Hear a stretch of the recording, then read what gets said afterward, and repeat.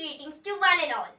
India is a land of great leaders who dared to take risks, awakened the young minds, brought the people together, sacrificed their lives, had a zest to make a difference. No doubt they are our greatest source of inspiration. Today, I would like to express my views on one such great personality, Bal Gangadhar Tilak, an inspiration to all the true Indians. Tilak was born on 23rd July 1856 in a Brahmin family at Ratnagiri in Maharashtra. He was one of the prime architects of modern India, probably the strongest advocate of Swarajya.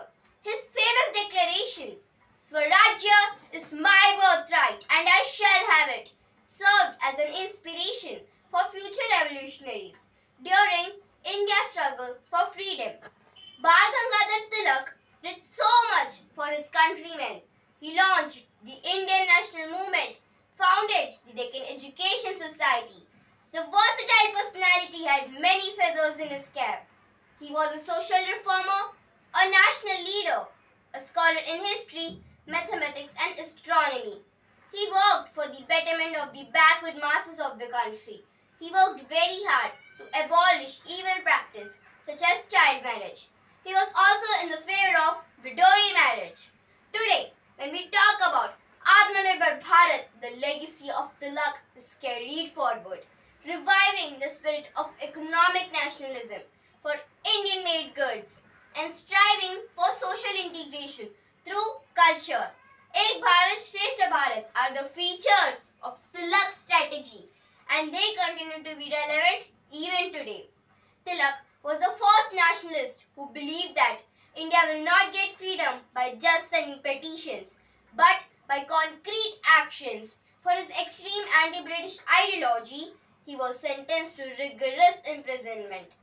The British government termed him as the father of Indian unrest, but his own followers bestowed upon him the title Lokmanya, which means accepted and respected by the people. Tilak breathed his last after a brief illness on August 1st, 1920. Destiny snatched him away at a relatively young age. On the death of the great legend, a grief-striking Gandhiji wrote, "A giant among men has fallen. The voice of the lion is hushed." His patriotism was a passion with him. He knew no religion but love for his country. No man of our times had the hold on the masses that Mr. Tilak had. The devotion that he commanded from thousands of his countrymen was extraordinary. He was and he is unquestionably the idol of his people.